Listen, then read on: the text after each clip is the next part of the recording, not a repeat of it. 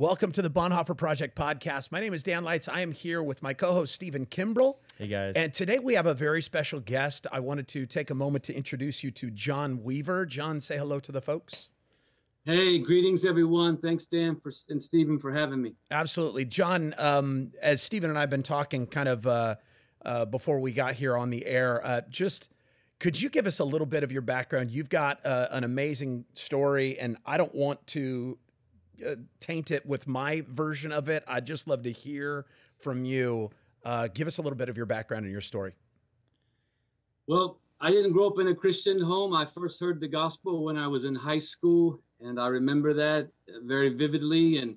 But then I had the privilege of going to a Bible college, Welch College, and while I was there, I learned about unreached people groups, learned about the Great Commission, God's heart for the nations, and I started working with Muslims there in Nashville, Tennessee.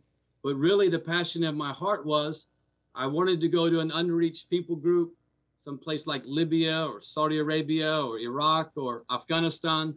And then most people know a little bit about my story. I've spent 16 years in Afghanistan, primarily because God's heart is for us as the church to make disciples of all nations, every ethnic group, Panta Ethne, and Afghanistan's full of unreached people groups. And so I thought, well, I've got one life. Lord, I give it to you to make disciples among unreached people groups, specifically Muslims in Afghanistan. And I've been involved in that region since about 1998. Wow. Well, yeah, we're just going to let that simmer that for a moment. Wow. That's amazing. What was that? I mean, just give us the gist. What was that like moving from Nashville to Afghanistan? What did that look like in your life?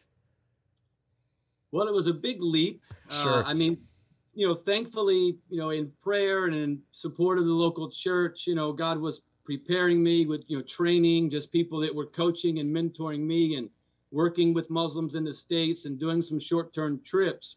But when I launched out, actually, I left in 1997. When I launched out, I mean, it was like, Lord, here I am, Yeah, take awesome. whatever I have, But specifically to Afghanistan, it was this passion to see Christ known there among the unreached. And it was very much, so just to give a little context, I mean, a strict Muslim context, no expression of local church, hardly any believers, very few scriptures that were even available in the, in the local languages there. So it very much, it was very much a pioneering, an apostolic pioneering disciple-making effort. And it kind of completely rocked my world. A lot of my paradigms that I, grew up, learning church here in the States, and even good training that I received, I realized it wasn't exactly the best way to do pioneer disciple making among unreached Muslims. So a lot of it was unlearning, learning by trial and error, making a lot of mistakes, and yes, and just dependence upon the Lord. I mean, it was a volatile place, a war zone, a lot of persecution and suffering. And of course, the beautiful part, Stephen, is, I don't know, Dan, you were just meeting each other Sure. here, and many people from the Bonhoeffer podcast that are listening to this, I met my wife in Afghanistan. So that's one of the beautiful parts of my own story, was not only seeing Muslims come to Christ and to seeing disciple making launched among unreached people groups, but God in his providence led us together as two single international workers, and we fell in love there. We didn't go there to get married, but we got married there and had a big public Christ-centered wedding where we openly shared the gospel, because it was the context of a wedding, and Sure. And hundreds, thousands of Afghans were involved in that. It was a whole week-long celebration. Wow. But yeah, I could talk all day about stories. I've written books about it. Some of the listeners might be aware of different books that I've written about my time in Afghanistan. Absolutely. You shared something just now that, again, I have to explore it, because if I don't, it's going to mess me up. You said there were some things that you had to unlearn and things that you had to relearn in a context of an apostolic ministry like that. What are some of those things that you had to unlearn? Because again, we're very contextual, right? We've got our context. You went from one context to a completely different, I mean, we're not talking from California to New York or from the South to the coast. You went from America to war-torn country. Yeah. What were the things that you had to unlearn and then relearn? I'm before he starts, I'm just going to say, I'm thinking the same thing. I'm Right. sitting here going, okay, so you don't go to Afghanistan and put up a sign that says, hey, we got VBS Right, right. starting Sunday. Anybody wants to come and, Yeah, play yeah. games and learn about Jesus. So you really had to rethink some of those things. So Yeah, what did that absolutely. look like? Yeah, so if we would have put a sign up saying VBS, they would have thought it was an immunization program or some medical program, right? And also, if we would have said on Sunday, that would have thrown them off, because that Yeah. was one thing. And in many other countries, specifically Muslim countries, part of Thursday evening or Friday or Saturday morning would be more, advantageous times to do spiritual gatherings. Whereas, we're used to doing them on, Sunday for mornings. mostly Sundays, you know what I'm saying? But some traditions on Saturday, but there it would have been Thursday and Friday. So that was something, Wow. was already a big adjustment for me, thinking, wait a second, these people have never seen a local church. So I can't talk about, my experience in a local church, because it won't resonate with them. It won't Sure. connect with them. They have no context. They have no pegs in their worldview to hang that information. And so no VBSs. And I got saved at a Billy Graham crusade. You can't do Billy Graham crusades. No. You can't do open, things like that. So Sure. a lot of my paradigms, even door-to-door evangelism, I love doing that in the States. And but even then, I realized you can't do that. So now imagine where you guys are sitting right now. Imagine you're sitting on the floor. The table's not there. The chairs aren't there. And you have a cup of tea, both of you, and you're meeting for the first time, and you're starting to ask questions. So a lot of it was kind of like that. It was kind of like Nicodemus coming to Jesus by night. We would have neighbors and co-workers, come seek us out and ask spiritual conversations, starting kind of one-on-one. Or it was me doing the work that I was, humanitarian projects there. You find out God's at work, someone's starting to ask questions, or you offer to pray for someone. So it was much more natural, organic, sometimes spontaneous, sometimes in the moment, sometimes relationally drinking tea, but it started more like, we call it leaven in the dough. So instead of anything public, it was more slow. We'll go slow to go fast later. That's one DMM principle. But part of that is Jesus talking about the kingdom being like leaven in the dough. So in a context where people have never been to church, they've never read the Bible, they're not coming from a Judeo-Christian worldview, the question is, well, where do you start? Well, you got to back up. So that was another thing. I was discipled to start in the New Testament. We even did Bible translation projects. And where did we start? You start in the New Testament, because we want to get quickly to Jesus. And I realized, wait a second, my audience here is not ready for that. I should back up and begin with, in the beginning, begin with where the scriptures start, do a storying approach, more relational, more small groups, sitting on the floor, and then it was more like home church, meaning like small group type of thing. So most everything I was used to in an organized church, and that's wonderful. Praise God for thousands upon thousands of registered churches around the world where we can do that. But everything I was used to doing in that context or model, completely not able to do any of that when I was in Afghanistan. John, I want to stay in the story of Afghanistan, but I want to take just a quick commercial break and go to the side over here, because I think, what you're talking about there has some applications here for most of our listeners who are probably in America today too, because there are a lot of people who will walk in the doors of our churches in a kind of a traditional way, but then there's a lot who never will.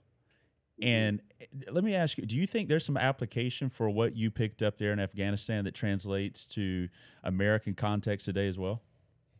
I do, Stephen. I really do. I mean, here we are in postmodern America, post-Christian context, a generation being raised up without the knowledge of God, very little understanding of Scripture. So to me, it would be the same, similar.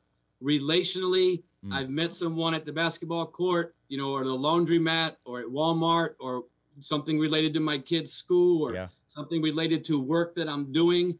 And I'm just going to naturally start asking questions, trying to get to know them.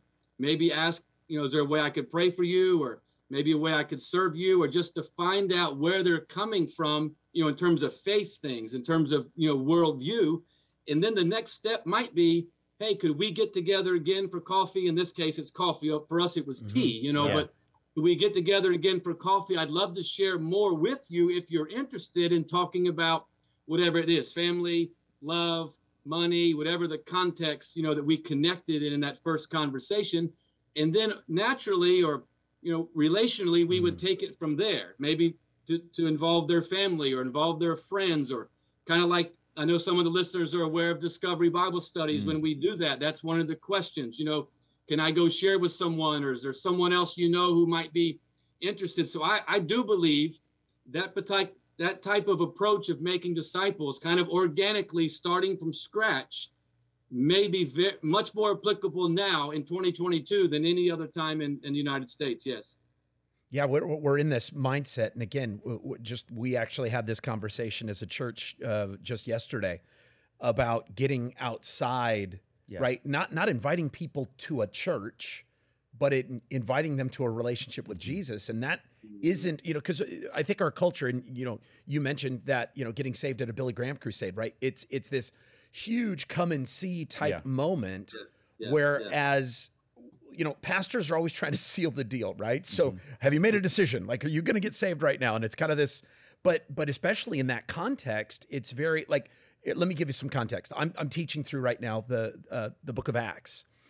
Paul would constantly go to the synagogues, right? They already had a base knowledge of Messiah, Old Testament, the covenants. They had a base understanding. They just needed to know that Jesus was the guy. He's the one we've been waiting for. So there was already kind of that base context. But then there was those times where they didn't want it. They wanted to attack him. And he's like, I'm done with you. I'm going to the Gentiles. And so he had to start from scratch. And that's what I see what John's doing. Like this just total from scratch, don't even know where people are at, and just starting. Because it even says there was a couple of times when he would go teach, and it said he taught for weeks. He just kept going back. And sometimes they said, hey, come back. And he would go back and he would just plug away, not trying to get everyone to make a decision to a certain extent, but allowing them to explore, allowing them to ask questions, birthing the process in their heart first, and let the Holy Spirit do the cultivating. Yeah. I think we're definitely seeing that take place in America. And I think part of it is, what you alluded to, our churches in a lot of ways have become this kind of bottleneck to disciple making. We didn't mean for that to happen, but, that's in a lot of people's minds, that's where disciples are made, is on Sundays, right? It's in that 1 hour, it's in that one building, it's on a Sunday. And we've got to really reverse that model and get people into the mindset that, no, the greatest asset we have disciple making is our disciples in our church that can go out in the communities Monday through Saturday. And so I wanted to take a detour there. I feel like that was important for us to say. But John, I want to come back to your context in Afghanistan. So you're starting to teach these people. What is it? But I know every case is different, but what did it look like when people began to take that next step? I know you mentioned Discovery Bible Studies. Was that a tool that was a part of that? What did it begin to look like as they began to have their eyes open to the gospel, as it were? Yeah. Well, no. So prayer was a big part of it. So, like, for example, originally, in the States, I was trained to knock on the door and you invite someone to church. So in this case, in every conversation in Afghanistan, we were looking for ways, could I pray with you about that? To show that we are, the Deuteronomy 6, the Shammah lifestyle, that we love the Lord our God with all our heart, mind, soul, and strength, that we're God-seeking, we fear God, we love God, we know God. And prayer was a big part of it. That was one of these, paradigm shift things. People have seen me, do these adjustments we make in the paradigm. The other thing was a creation to Christ approach. So it was a storing approach. So often I would say something like in a conversation, oh, that reminds me of a story. May I share the story with you? And well, in that part of the world, they love stories. So they would say, yes, go for it. But it was mostly starting in the Old Testament stories, the creation stories, or Adam and Eve, or Noah, or, Abraham, or, Moses, Joseph, some of those Old Testament, prophets that they would find familiar, and that it would be kind of like doing a creation to Christ approach, similar to what, Jesus did on the Emmaus Road when he He opened up their understanding of everything written about him in the law of Moses and the Psalms and the prophets. So it was more of this storing approach, kind of like a little bit of the, like I said, the leaven, prayer mixed in that as well. And then when they wanted to know more, yes, we would sit and read the scriptures with them. But this was another big paradigm shift for me. Instead of me directly teaching, it was more facilitating discovery and discussions. What do you hear God saying? And what does this mean to you? Or what do you like about this story, regardless whether we were in the Old Testament or the New Testament? And it was, as we would say, it was journeying. It was kind of like going on a spiritual journey with them, because the scriptures are like that. It's a journey from creation that leads to Jesus, and then beyond up to heaven, Yeah. And so meaning it would take a little bit longer. It was not, hey, are you ready to pray the prayer? Are you ready to become a Christian? Or, can I show you the Romans road? It was none of that unless they initiated it. So some of the listeners would know that God's revealing himself, with dreams and visions to Muslims all over the world. Right. So sometimes, like the Nicodemus story, we would have people come and ask questions, and it was obvious God had been speaking to that person.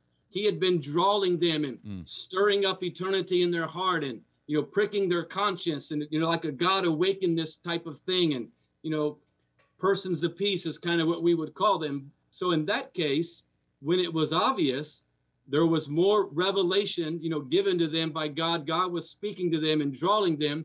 Well, we might go a little bit faster, or we might go, to a story about Jesus, but often it was starting relationally, asking questions, almost like trying to deconstruct their Muslim worldview and all these stereotypes that they have and all these strongholds that they have, towards the gospel or towards Christ, by asking them questions, telling them stories, getting them in the scripture, them seeing our life and our love and hospitality, how we honor them and trying to learn their language and culture. And so then, if they would express interest, like back to your question, real spiritual interest, then slowly, of course, we would get, to what we would talk about more gospel stories, about the life of Jesus, the death of Jesus, of course, the resurrection.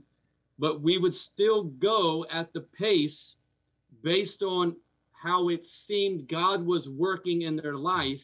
Yeah. And so that the fruit would be right, instead of me trying to make something happen or, trying to use a method or approach that would be going too quickly, based on where they're, and I don't know if you've heard people say this, it's not original me, but sometimes, and back to your question earlier, even in America, the gospel, meaning the hardcore death and burial and resurrection of Jesus, that's like a 10-ton truck over a footbridge. For people nowadays that don't have a Judeo-Christian worldview, the gospel's like taking a 10-ton truck over a footbridge. It's not ready. You got to build up some of the foundation, kind of like a creation to Christ approach or a discovering process, or like Jesus walking with the disciples for sometimes over a year before he would ask them, hey guys, who do you say that I am? Type of a deal. And man, so, that and is, then we would be so trusting the Spirit of God and trusting the Word of God in that, in that process. I think there's so many things there. So many things. That again are applicable to us today. Yeah. But John, what I'm hearing is, what comes to my mind is not a mass production approach to disciples or to discipleship, but a customized approach to discipleship. Discipleship, or where disciples are custom built rather than mass produced. Which it's not an assembly line. It's not an assembly line. No. Which is not how Jesus dealt with it. No, not and at all. Probably has application for us today here in our context. For sure. As well. For sure. You know what, John, especially as you're saying that, there's, you said something that just struck me. You got to wait until the fruit is ripe. Right. And again, Jesus used all throughout, parables about farming and harvesting, and there's so much about planting and sowing and reaping. And you don't ever want to harvest before it's right. But I just love that kind of the inquisitive approach. Yeah. But again, and I think sometimes we do it here as well. We don't recognize, because the even in the Judeo-Christian, you mentioned it before, that we're in a postmodern, post-Christian culture, the footbridge has lost a lot of stability. And so we're ramming through because we were raised with it. So therefore, everyone has a working knowledge. They've got at least an understanding when they may not at all. And so they're just turned off with this awkward story about somebody rising from the dead. You're nuts, dude. Like, man, this is a cult or whatever. Or they sign up for something that they don't fully understand what they're signing up for, right? Yep. And that's, I think, probably just as dangerous. Yeah. Is that something that you guys experienced there? Did you have times where people were just kind of flippantly ready to become a Christian, or does the culture kind of create its own filter against that? No, the way we would respond to that is kind of like the four soils, you know, in the parable. That plays out in any culture. So in our context, we learned again this the hard way. You know, we learned from mistakes the hard way that sometimes people would show spiritual interest because they wanted a job, you know, they wanted to go to America, or they wanted to learn English. Now, God's bigger. He's sovereign. He can even work through those motives, you know what I'm saying, and really convict someone and bring them to faith in Christ. But back to your question, we did find at times there were some that really were not, as we would say, they were not in it to win it. They really weren't in it, you know, to follow Jesus. But, you know, then as some of the listeners would know about this, with this disciple-making approach, somewhere in the journey, you know, we had friends coach us that were, I mean, they were just very committed to this particular approach of disciple-making using Discovery Bible Studies. And they helped us realize that this can be a filtering process when we talk about these four words that are the key to a Discovery Bible study, along with, you know, the Thanksgiving and a challenge and the prayer. But the Bible time, it's what did you hear? What did you learn? How would you obey? And who will you share with? And so week by week, when we saw that people were really not engaging on those four main principles, it became pretty obvious that they were just doing it for social reasons, you know, or fellowship reasons, or language reasons, or other motives of wanting to get a job or go to the West. But contrary, when you hear someone talk about, yeah, this week I learned, and they give something clearly that's scriptural, you know, biblical, that God revealed to them, and they talk about, you know, this week I put this into practice, and this is what God did. And this week, you know, you're not going to believe this, but God opened up the door, and I shared with someone, and now I'm going to start a Discovery Bible study with them. When you hear stuff like that, you, regardless of how their motive may have been to get started, you know God's at work in their life. He's working, you know, the Spirit is working, you know, in their lives. And that's where we would say that's can be, you know, a picture of good soil, or a person of peace, or like the second Timothy, where Timothy says, you know, Paul says to Timothy, you know, you invest in others as I've invested in you. You invest in those who are going to be faithful to invest in others. And so we had people that coached us in disciple making that were helping us to realize that even a few weeks in a relationship with someone, you can discern and discover, you know, in prayer, but in the practical relationship, are they really in this to be discipled to Jesus, or do they have some other, you know, reasons, like, you know, like Simon the sorceress, who saw the power of God and wanted it for money, you know, type of a deal. You with me? Yeah, absolutely. That's good. Let me ask you one more question. And I kind of know the answer in general, but I want to ask you in specifics. Obviously, we're here because of the gospel, right? We're here because of what Jesus did in our hearts, our lives, revolutionized us from the inside out. But when it comes to watching someone go from death to life, when that light bulb moment happens, when it's, again, whether it's a process or a moment, I love hearing stories about that. Could you share with us maybe just one of those moments, one that maybe sticks out in your brain of watching someone that was, you know, just dead to their sins, and then just when you saw that kind of spark in their heart, when you saw the Holy Spirit begin to work to where they were transformed? Yeah. Well, it's a lot of stories, but I bet. I'll tell the story of MP3. MP3, long story short, he learned most of the Bible from an MP3 player. That's why he's called MP3, because he couldn't read or write.